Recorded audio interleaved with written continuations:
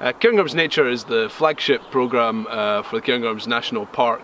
It's a strategy that is looking to build on all the success of the past 5 years and look at what we can do over the next 5 years. So we're building on things like the rare plants project, the rare invertebrates project, landscape scale woodland expansion in the park. We're looking at how we can do peatland restoration. We're looking at how we can work in our rivers and in our lochs and glens. It's an incredible opportunity for everyone to get involved with it, and at its heart it's about engaging with people, about trying to get people engaged in nature, and that's what things like the Cairngorms Nature Big Weekend is all about, that we have every year, and again that'll be running over the next few years. The partnership and the strategy are really about trying to put some priorities on what we do within the Cairngorms and trying to ensure that we protect and enhance this place for the next 5 years and for future generations for years and years to come.